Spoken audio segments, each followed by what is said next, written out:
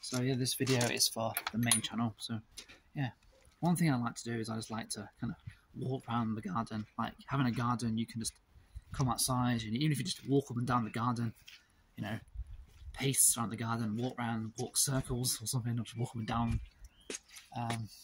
It's like it's relaxing, you know.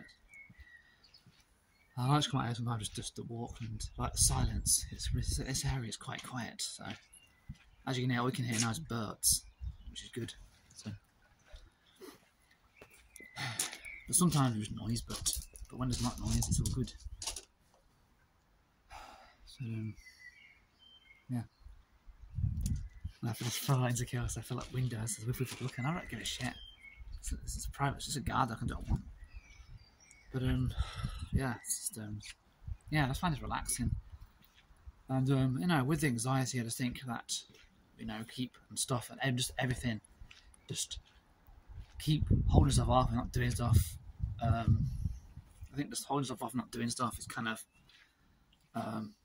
you know, it's kind of like, you know, it's like, it's just, I've been doing that for years and years and years, and look where I am now. It's years and years later, and still doing the same, and still, you know, kind of that. I keep thinking that, you know, maybe if I kind of hold stuff off, or I keep saying, oh, I'll do it tomorrow. I'll do what I want to do. I could do.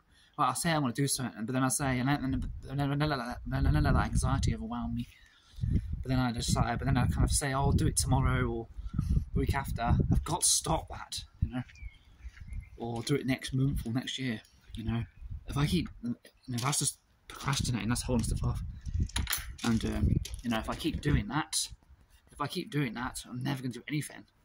Nothing's ever gonna, you know, I'm never going to do any. That means I'm never going to do anything.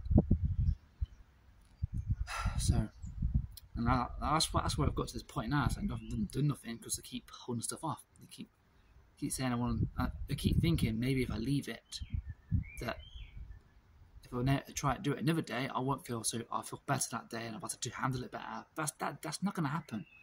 I'm just going to feel exactly the same as I do today, tomorrow, week after, and the past is just proof of that, because I still feel the same now as I did 10 years ago. I still avoid stuff like I did 10 years ago, and so that's what I've got to stop. I've got to do stuff.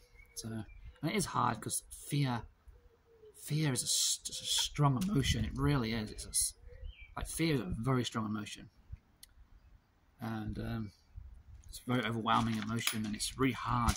It's hard. Fear is so, yeah, it's just really hard to kind of,